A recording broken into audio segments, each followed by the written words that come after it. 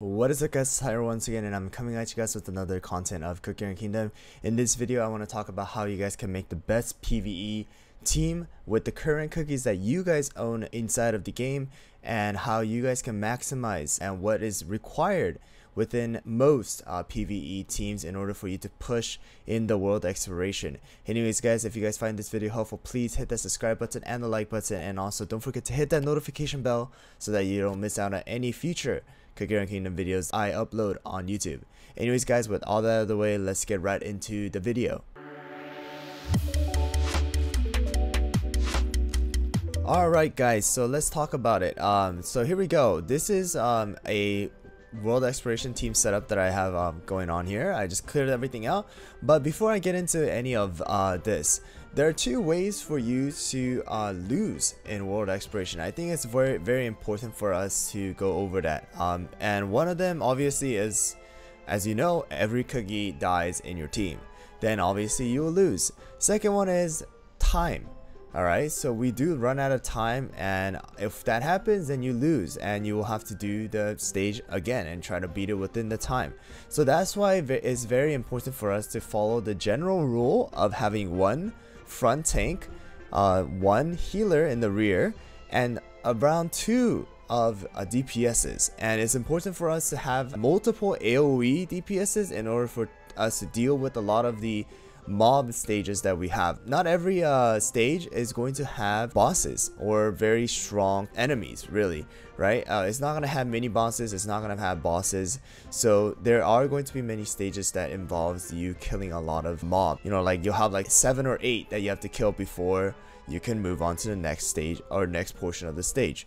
And it's important for us to have AoE DPSs. So I would say the general rule is obviously have a healer. Healer is going to be very important. There are main two healers that everybody really uses.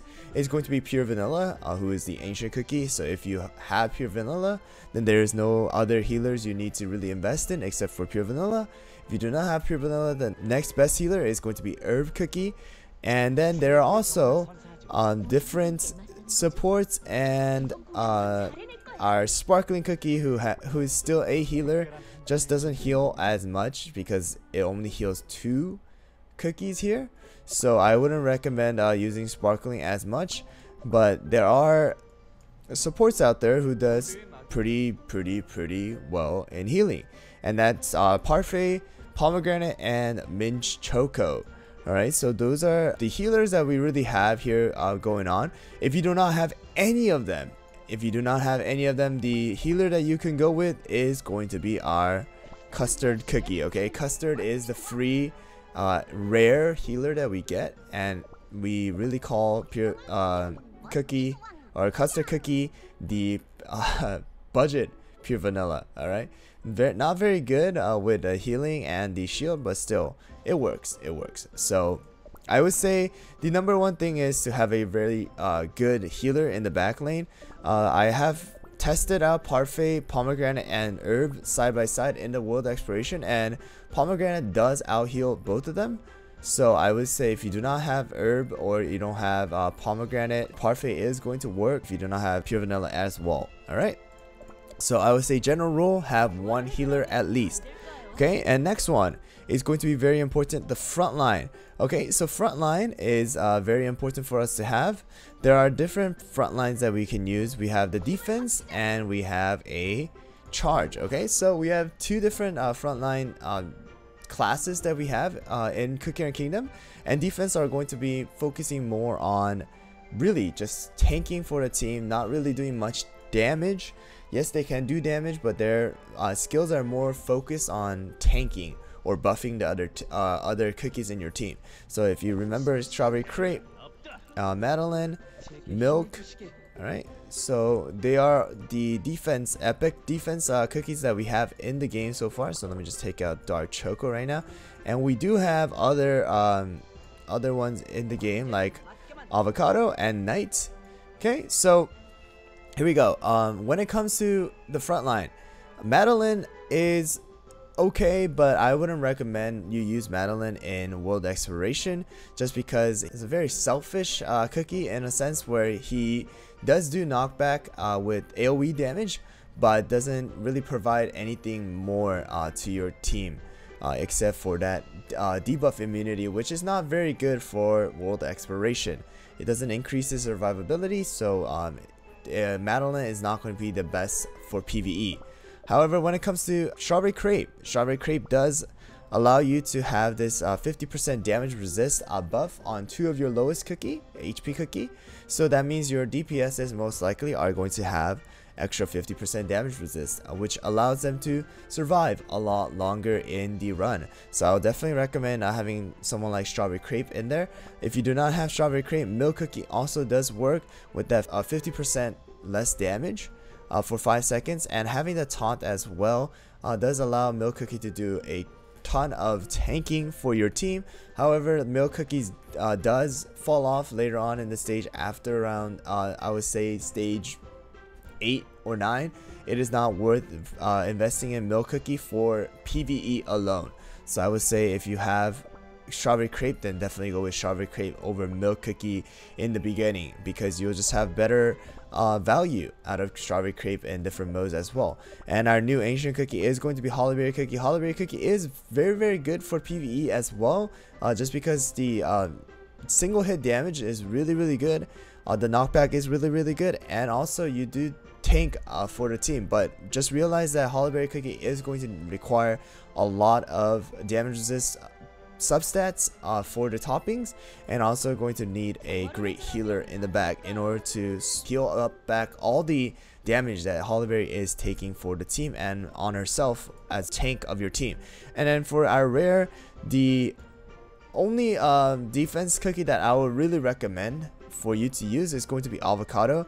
I would not recommend you use Night Cookie, just because Night Cookie does the taunt but has no extra benefit for him, so he will definitely die quickly with all the taunt being on him. So the only one I would say is Avocado. Avocado does damage and also gives that 30% attack buff for the highest attack power cookie in your team. So Avocado is probably the best defense cookie for your out of the rare. And yeah, so that's gonna do it for the defense. So it is up to you here, guys. I'm going to be explaining charge as well here. So we do have different charges, but what makes the difference between a charge cookie and a defense cookie when it comes to, you know, using them in World Exploration? It is dependent on how well you can deal damage with your DPSs and how tanky you can get your charge cookies. Charge cookies are relatively tanky as well, but less tankier compared to the defense cookie because of their class. However, what we have in charge cookies are their skills are focused more on dealing damage, or just doing other things that are not really required, that are involved with tanking. So as you can see, like someone like Kumio is doing taunts, or not taunts, but more like charm, right? It's a seduction, but it is a charm that you do for 2 seconds, allowing them to stay in place and not attack your cookies. Yes, it works, but it is not going to be enough alone, like someone like Kumio, okay? And Red Velvet, on the other hand, does a single hit damage of, you know, insane 1000%, but it is only a single hit and will basically become useless when it comes to dealing with a bunch of mobs. Alright, next one is going to be Raspberry. Raspberry is the newest epic charge cookie that was added into game. Also going to be a single hit damage, which is not very good for most PvE matches or stages where it comes to dealing with a bunch of mob.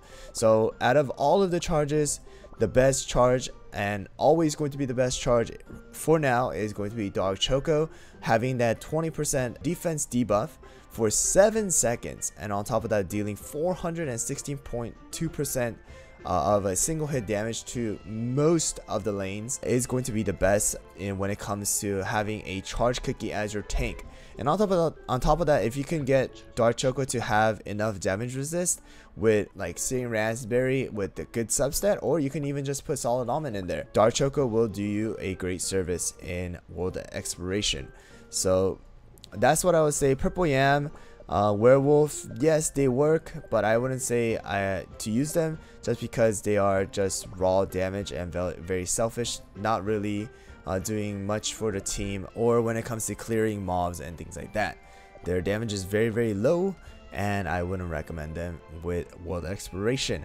So like I said, when it comes to deciding whether you want to use a charge cookie or a defense cookie, it will depend on your DPS. So when it comes to DPSs, we have different DPSs. So we have someone like Sea Fairy, who deals AoE damage, right? And there's someone like Vampire, who deals a single hit damage. So what is the best decision when it comes to choosing a DPS? It's going to be on how their skill works and how many enemies that skill can target. So we do have different AoE damage DPSs. Someone like Pastry, who deals ricochet damage. So Pastry just needs to auto attack in order to do AoE damage. Someone like Black Raisin, who attacks certain areas with a certain amount of hits. So there is a chance for Black Raisin to miss her skill. Or there's someone like Sea Fairy, who basically has no way to miss her skill. Alright, so it is important for us to choose someone like Sea Fairy in order for you to not miss any skill. Also, Black Raisin is just going to be doing a ton of damage in a concentrated area. And we still have someone like now Latte and Espresso, who are able to deal a pretty decent amount of AoE damage in a certain area, about, I would say, rear to middle lane, and they suck the enemies in. Okay, so when it comes to world exploration though, I like to use somebody with extra skills. So like Latte has the immobilize for 5 seconds and a silence for 1 second and deals damage as well. So it's very important for us to have something like this in order to buy your cookies time to charge up their skill or maybe heal a little more. So I would say, rather than having just pure raw damage like Espresso, I would value Latte over him because of the extra, skills that you're getting out of her one skill, right? And on top of that, like someone like Sea Fairy, we have stun as well.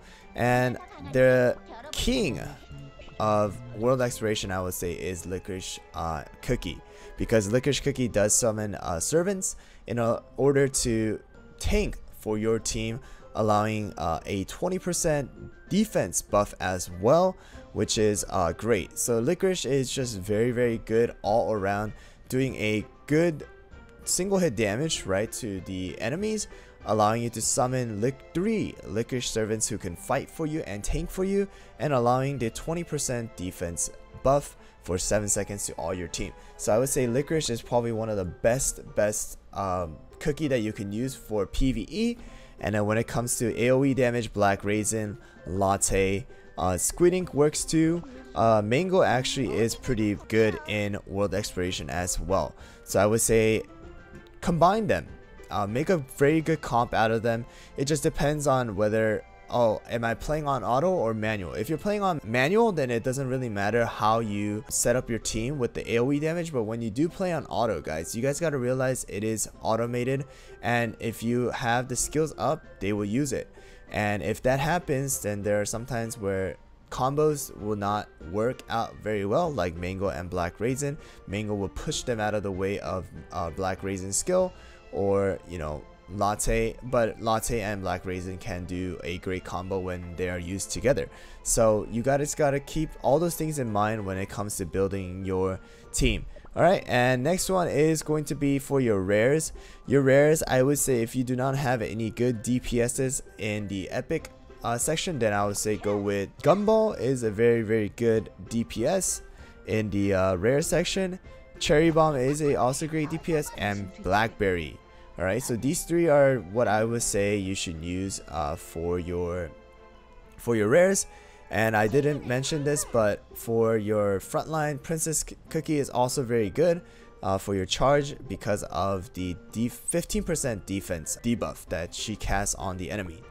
Alright, and then for your support is going to be Carrot. I would say is the best support that you can have on for rare Cookie because of the damage and heal that she does. Alright, so that's going to be it for the rares. And then lastly, when it comes to single hit damage, it was very important for us to have Vampire or Rye Cookie here to do some ton of single hit damage to the bosses or mini bosses that you guys are facing. Okay, so I would say it's very important to at least invest in one of these cookies, preferably Vampire, because Vampire does do more damage in my opinion when it comes to hitting a single hit damage. And on top of that, he does have an evasion, right, when he uses his skill, so that you don't get hit by any of the enemies while he's using his skill. Alright, so that's going to be it. And honorable mention is going to be Tiger Lily. Tiger Lily is a great PVE cookie as well, because of the 3-second stun, and on top of that, when she rides her tiger, she is immune to damage. Alright, so she does not take any damage when it comes to having her skill up and riding the tiger. Okay, and on top of that, she does get a 25% attack speed buff, so it is a great cookie to have in a world exploration if you can afford to build her and have her in your team. To wrap it up, guys, I would say have a good tank or a good charge up in the front, have a great healer in the back. I would just use an epic, but here we go. I would say herb, and then have a good DPS in the middle lane like this. And lastly is going to be your last cookie, or your 5th cookie is going to be a your choice really. If you have enough fuel, then you can go with another DPS. If you do not have good enough tank, then you could go with another tank. If you do not have good enough heal, then you could add another support in order to have some more heal. So that's what I would recommend for you guys when it comes to building your PvE comp, guys. And I will let you know some of the cookies that you should not be using for PvE are going to include cream puff, chili pepper, werewolf, kumio, snow sugar, fig right here. Poison mushroom is not that great. Red velvet is not that great. Okay, and almond is going to require almond and rye in order for almond to really be viable in a PvE comp. Lilac is going to require speed comp, so lilac will not be very good. Madeline also is only really good with speed comp, so I would stay away from upgrading Madeline.